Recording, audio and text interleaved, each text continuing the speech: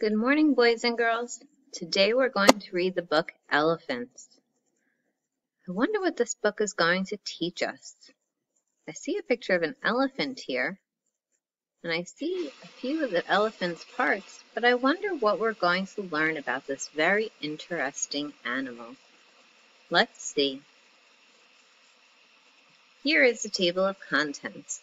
Maybe this will give us some information. Here are some of the things that we'll learn about. Hello, elephants, big animals, trunks and tusks. I wonder if these are some of the animal's parts. Bumpy skin and floppy ears. Time to eat. Baby elephants. What do elephants do? And goodbye, elephants.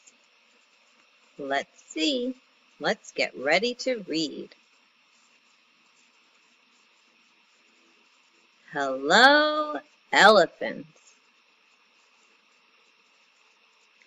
Elephants are big animals.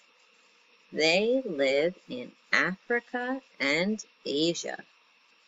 Those are two places that you can find on a map after we read this lesson.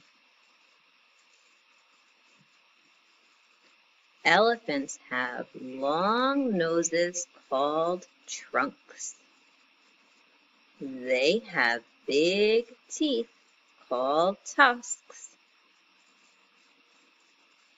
Elephant skin is gray. It feels bumpy.